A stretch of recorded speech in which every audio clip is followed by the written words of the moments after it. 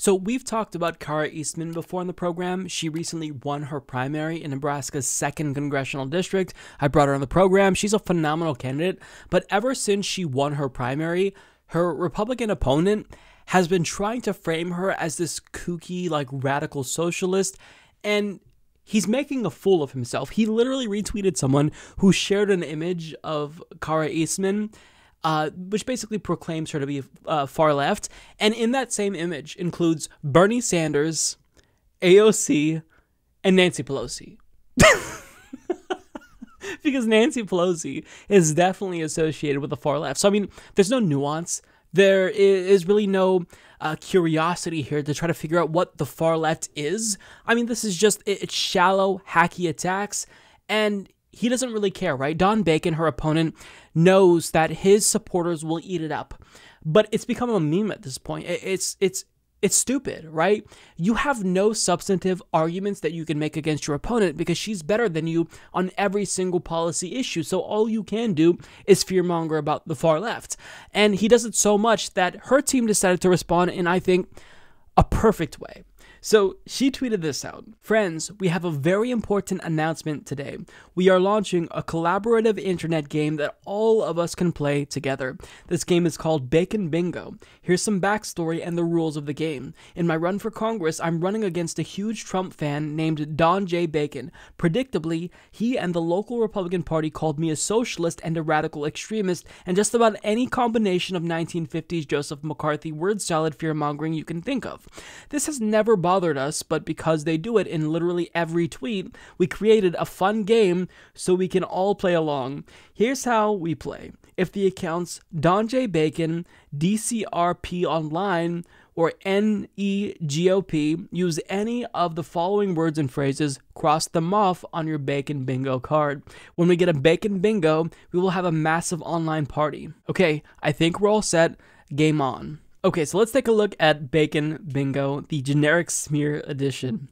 Okay, so the first thing I love is that in the middle, instead of there just being like a free space, she includes free stuff. So that's a brilliant move. But, I mean, all of these things are what Republicans have called far leftists. So we have Comrade Kara, Bankrupt the Government, George Soros, Big Government, Socialist, Socialism, Leftist, Handouts, Radical, Communist, Antifa, Extreme, Rioters, Squad, Government Takeover, Extremist, Un-American, Anarchist, Socialized Healthcare, AOC of Nebraska, that's a good one, Agenda, Venezuela, Infanticide, and Coastal Elite. Okay, to Kara and her team, you get the slow clap. You get the slow clap for that. That is A+ trolling. And that's exactly what you have to do because it's so stupid, it's so idiotic, it's so hollow that you can't really respond to that unless you're making fun of it, right? So the way that you kind of defang their arguments and you let them know that you couldn't care less is by memeing them, make fun of what they're saying. Because this really is the playbook of Republicans when it comes to progressives. They don't necessarily know how to respond to progressives because progressives are glued to the policy substance.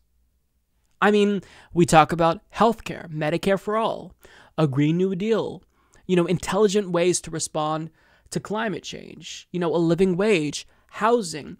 These are all things that Americans want to hear about because these are issues that affect them directly. When you just casually throw around, radical or communist, you look like a fool because, first of all, you don't know what that means. You don't know what socialist means. You don't know what communist means. And you're banking on your supporters also being ignorant. But when she makes fun of him like this, that is such a powerful way to kind of show what a parody the GOP is, what a joke they've become. They have nothing. You have Donald Trump all the time, denouncing the quote-unquote radical left as his party lurches closer and closer towards fascism. You had Matt Gaetz literally suggest that we should hunt down Antifa like we do the terrorists in the Middle East. So they're advocating for the extrajudicial murder of Americans. Meanwhile, they're denouncing the radical left?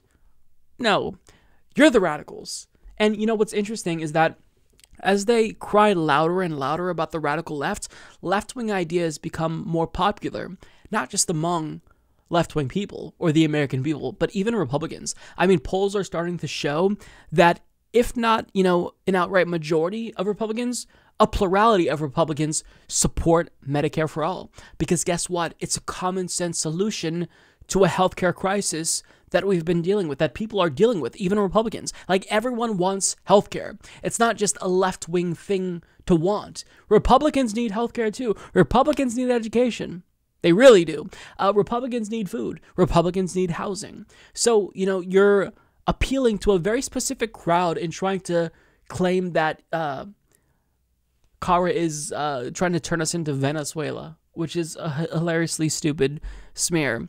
No, she's actually speaking to the specific needs of people in Nebraska. She's talking to people. This is a grassroots candidate who won her primary because she is addressing the specific concerns of the people of Nebraska.